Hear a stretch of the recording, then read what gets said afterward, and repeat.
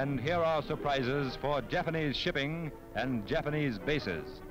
As fast as our bases could be made ready to meet her, Japan was moving eastwards, to the Solomons, to New Guinea and the Gilbert Islands, trying to mass her forces, racing against time, hoping to catch us unprepared. The attack on Pearl Harbor and the fall of Singapore had destroyed the Allied plan for sea power in the Pacific. But American, Australian and New Zealand planes are in the air against Japan to smash her schemes for the conquest of the Pacific. Audacious schemes conceived greatly, but depending on sea and air superiority.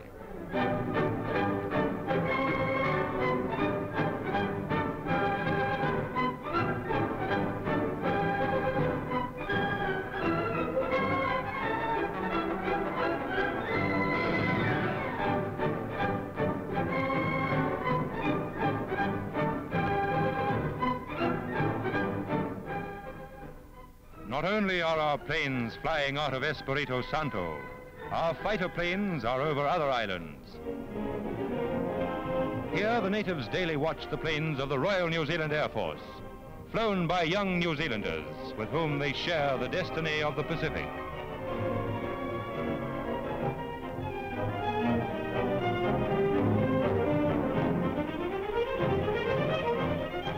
The natives have willingly helped with the building of the base, another base for defense and attack.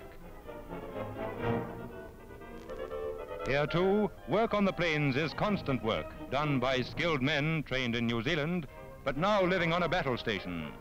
They relish the life despite the heat. There's a chance ahead they've been waiting for.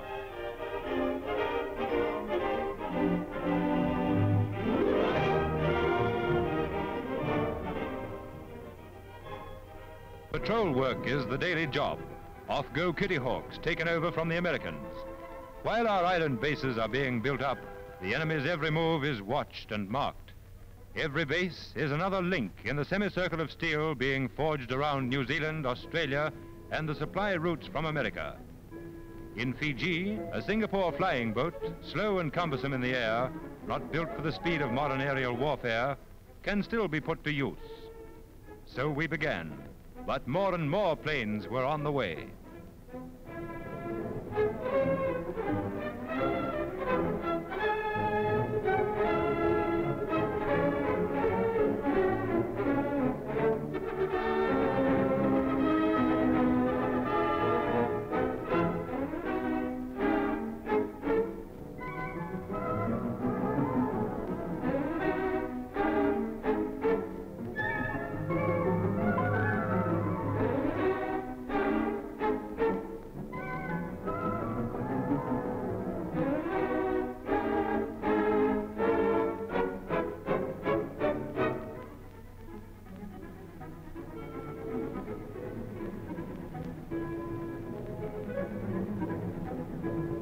Here too, aerodrome construction and the building of runways was a job that called for men and machines, skill and hard work. But the task was not beyond New Zealand engineers. With modern machinery sent from New Zealand and native labor readily available, the job is just another of those gigantic constructions at which these engineers have excelled.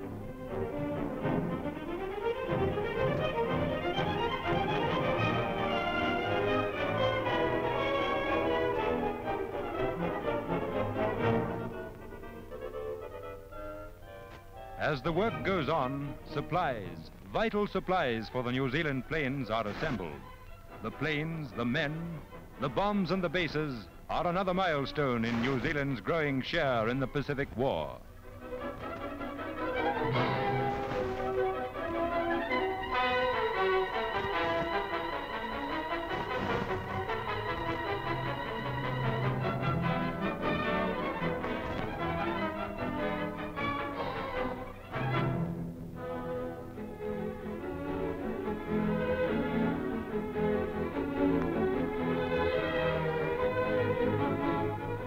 Again, the natives lend a hand, eager to help men whose ideas of labor and discipline are not enforced with a whip. These natives share in the fighting too. On Guadalcanal, the Fijians have shown their skill as jungle fighters. From our island bases now, Liberator bombers, flying fortresses, and Catalinas can roar down the runways to hunt the Jap, to hold him on his island bases, to pierce his defenses, to isolate and destroy him. But he has yet to feel the real strength of the United Nations.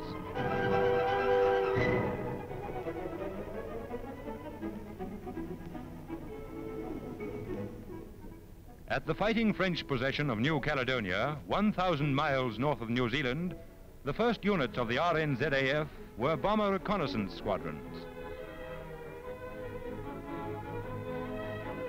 It was no small task assembling and transporting many hundreds of miles the whole organization for operational bases.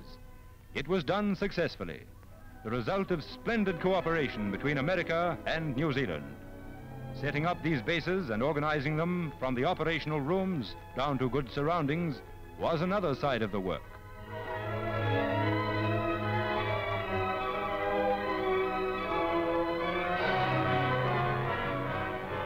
In this war in the air above the palms of the island-studded Pacific, it is flying range that's important, the effective flying range of bombing planes.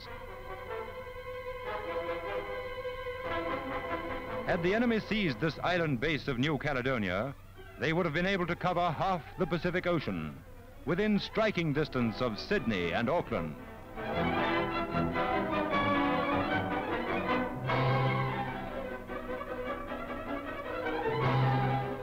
At first, the Jap moved fast, but American, Australian, and New Zealand forces were out on the sea and in the air to meet him.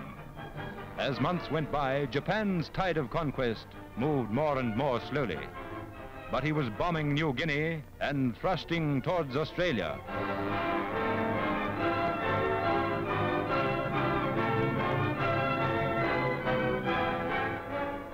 At Guadalcanal, United States forces first met his southward drive and stopped it. Successes by the United States Navy proved she'd recovered from the crippling blows of Pearl Harbor. On land, the United States Marines smashed their way into the steaming jungle to drive him back. Capture of this aerodrome, Henderson Field, gave us a base for air attack. Now we could strike at the Jap on the sea, on the land, and from the air. Sharing in the air attack is a squadron of the Royal New Zealand Air Force. This is their camp, far removed from the well-laid-out stations on which they lived and trained in New Zealand. But training is over. Now it's the real thing. And these are active service conditions. Once these men looked neat and smart, swinging down the street in trim blue uniforms on parade. Now they can prove they're smart enough to outwit, outfly, and outfight the Jap. The sticky heat of these islands is not going to stop them.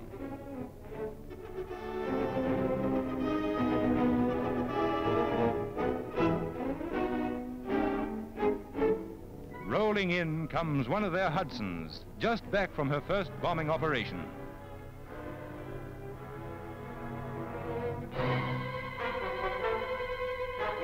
And here are the crew.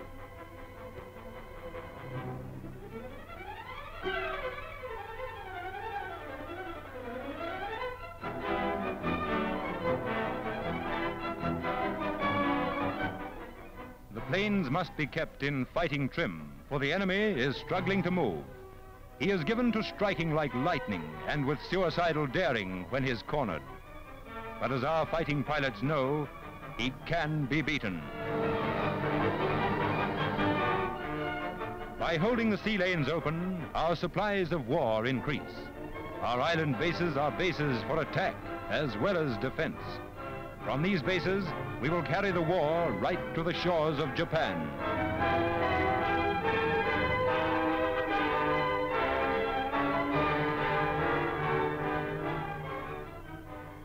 War came to the Pacific, the peaceful ocean, to peoples who love freedom as they love the sun.